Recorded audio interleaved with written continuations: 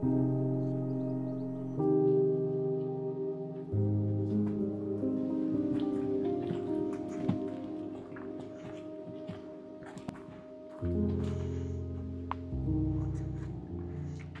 welcome back. Now, it's a really lovely evening and we have a lot of rain forecast for the rest of the week. So what I thought I was going to do is get some of my summer squashes out. Now, when we were thinking of what new things I wanted to grow this year, high on the list were patty pans. So much so that for Christmas my sister bought me this really cute little Beatrix Potter book that she got when she was on holiday last year. It was that much on my mind that patty pans had to be the thing. So I'll just insert a little picture of this book up here, and it's so delightful. So to be getting these patty pans in the plot now is actually quite special.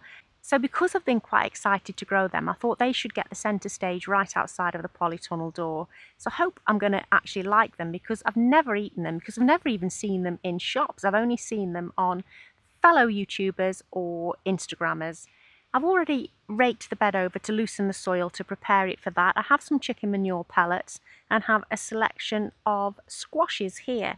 So the first thing I'll plant is patty pans, and then I'll tell you what else I've got to plant in the bed next to us. So these are the patty pans that I have. As you can see, absolutely desperate to get out. The custard white variety is what I'm growing. So I was thinking maybe have one sort of here. I'll lie him down. And which other one am I going to try? I'll have this one. I'm going to lie him down. And I don't actually know how big they get, so I don't know whether they'd be better like that. Like that. Or potentially on a bit of a diagonal. What do we think? A diagonal? Yeah, I think I'll do that. Could always get some companion crops in then there, can't I?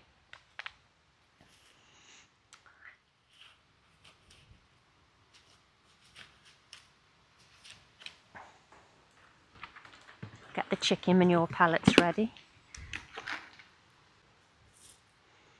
Put some pellets in the bottom, mix it in a bit, and see if I can tap him out without damaging his roots. Look at that, lovely roots. Oh, and the sun's just shining beautifully behind you. It's like golden hour has come to mark the occasion.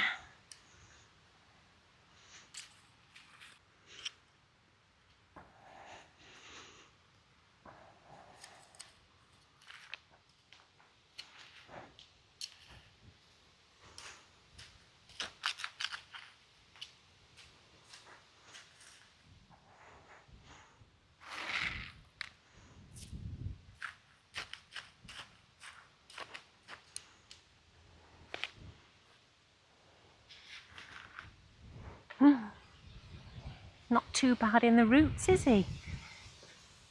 Oh, I'm so excited to get these in the ground. I was really excited when I was potting on the cucumbers earlier because the smell of cucumber, oh, so good.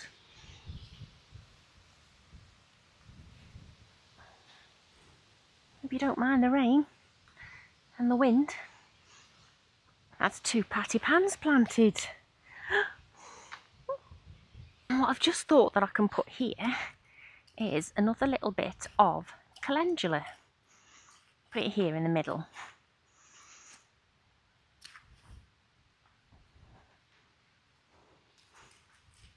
And obviously I've got all the lettuces here.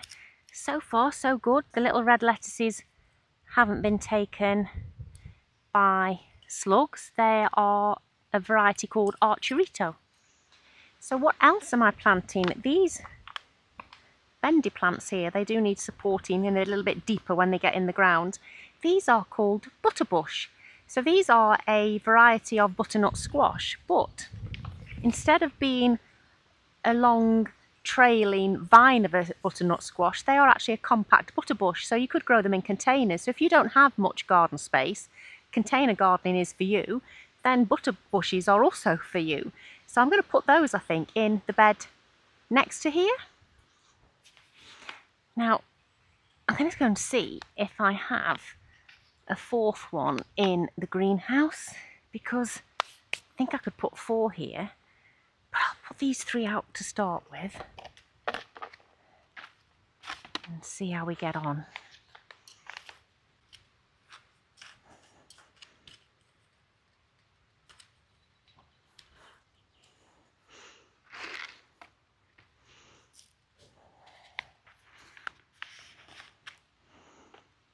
Again, pretty decent root growth on there. Happy with that.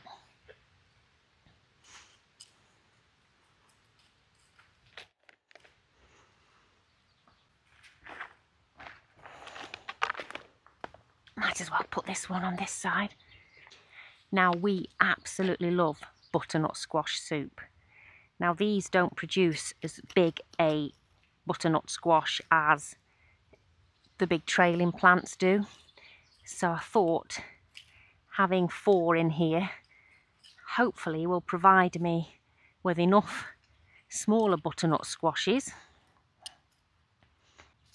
to provide me with some soup this winter.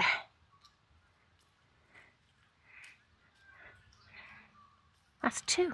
It says they only grow 2 foot tall with a maximum spread of 2 foot. So I think that'll be okay. I'll get that one in and I'll go and look if I've got a 4th afterwards. Oh, there's a weed there. And a trowel all the way over there.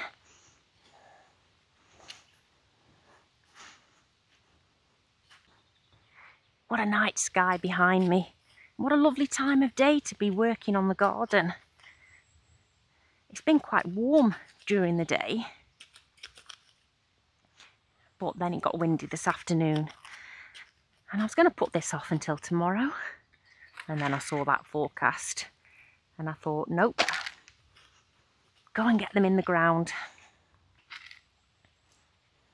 Let them settle in before the rain starts overnight.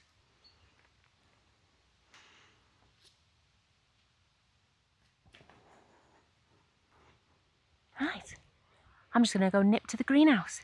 Pretty certain there's a 4th one to go there.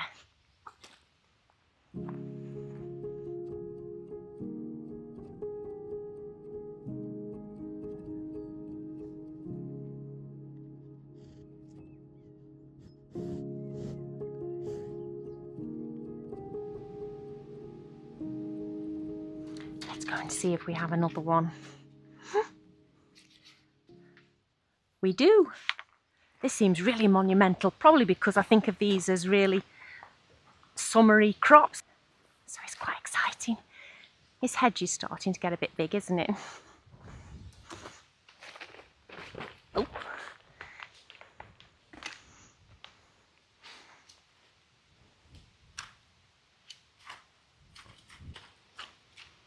Gosh, I've hit the water table down here.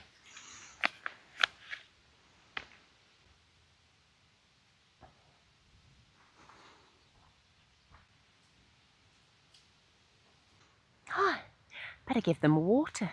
I know it's going to rain overnight, but they need to be settled in tonight, don't they? Just my luck, it won't rain if I don't water them.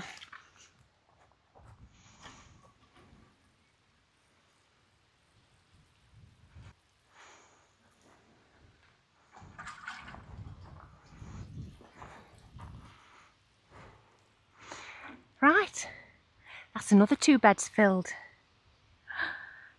There's not many beds to go now. It's all getting very, very real. You may have noticed this little addition in the background of the video so far. This was only put up this afternoon, and as much as I loved the little wooden bench that I did have, it wasn't probably very safe because there is barbed wire fence here behind me. But that isn't the main reason that I've gotten rid of it. The main reason I've swapped it for one of these is because Jo, said sister, has one of these on her plot, and it's brilliant because it's dual use. So I've been looking for somewhere to store my fleeces and spare netting, and I was looking to buy a storage box or trying to cram things in the little shed that we've got that we share between us. But this, it's massive, absolutely massive inside. So I have lots of fleece, I have some spare netting, more fleece, and there's loads of room there to put a lot of the EnviroMesh that I have. So I thought, why not? I don't need to buy a separate storage box now because it's all here, and it's really handy to just come here, grab a bit of whatever I need to put out on the plot. Now I do have one more job to do this evening that I keep promising that I'm going to do, and that is, windy night is reminding me that I really do need to do something about how much the asparagus is blowing about. But I don't want these ferns to get damaged with the winds that we've got forecast for tomorrow, so I'm just going to try and put a couple of little stakes in and string between them and just see if that helps for now. And then I'm going to go in and look at YouTube, because I keep saying I'm going to do that, to have a look at how you are all supporting your asparagus. If you've got any tips for me, please drop them in the comments, because I am a bit concerned about damaging the crowns themselves if I stake too close to them. So let's see what I can come up with. Noisy geese. I've been and got 8 of these, and what I'm planning to do is just to put them in a bit of a narrow alley, for want of a better phrase, either side of the ferns. These ones aren't quite in a straight line. Now I'll do the same this end.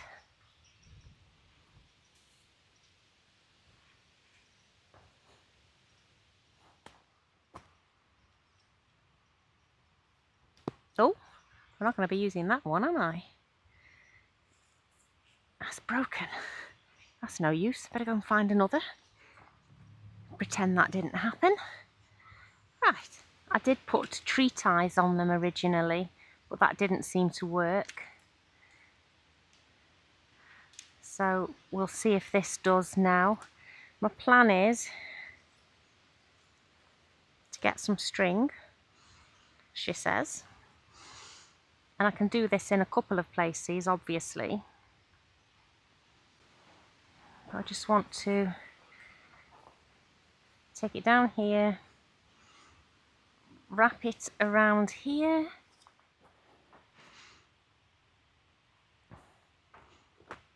and then back up this side, and I'll tie it to this one. Now, I don't think that's high enough, so what I will do is do it again up here. Then I thought I'd use this string, which is a bit more gentle, and I was going to try, I don't know if this is going to work, obviously, no idea, doing a bit of a support thing right around it here.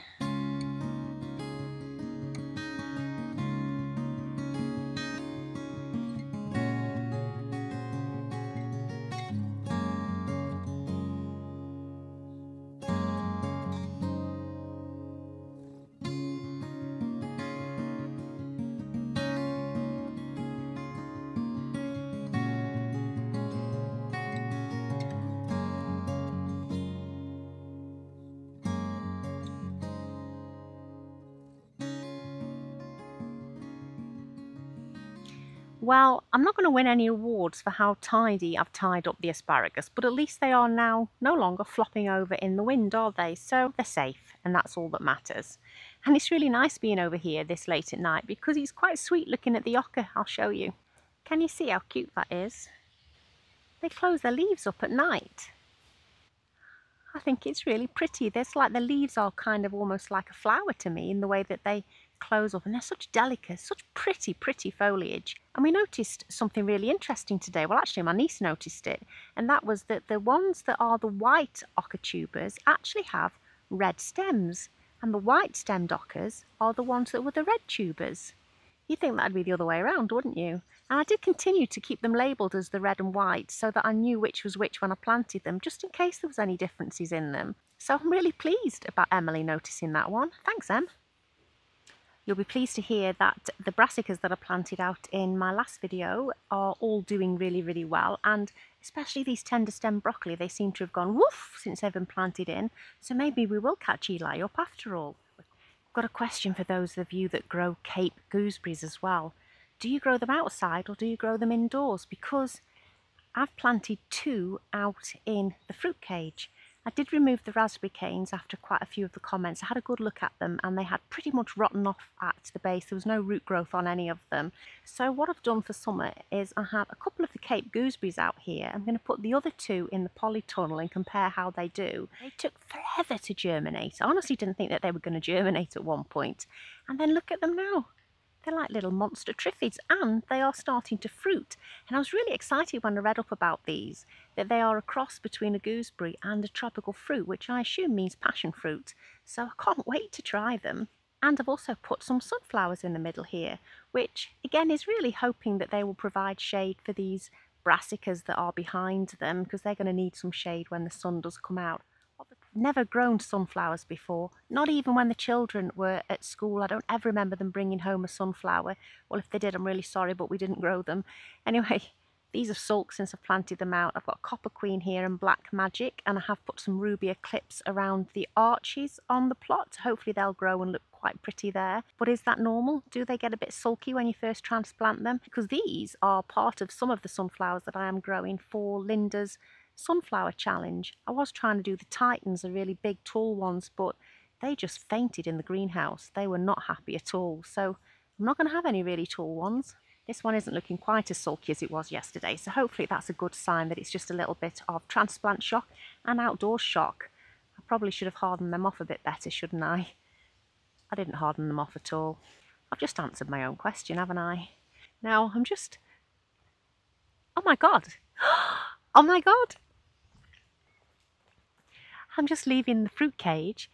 This is my cherry tree that I bought over winter. Had a cherry tree years ago, never got a harvest from it. The first year I didn't take them in soon enough and the blackbirds ate them. The next year our friendly helper trimmed the whole bush off thinking it was an ash tree. I've just noticed that there's a couple of teeny tiny cherries on them.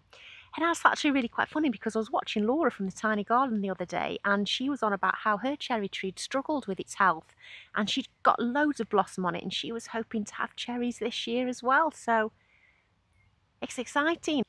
I can only see those 2, so it's not exactly going to be a feast this first year, is it? But I didn't expect to get any, so I'm really going to enjoy those. I'm going to savour them. You know, when something makes you happy, you always say, oh, it's like the cherry on top. That really is the cherry on top. I will catch you in the next video, but if you can't wait until then, YouTube thinks you might like to watch this video. Look after yourselves. Bye.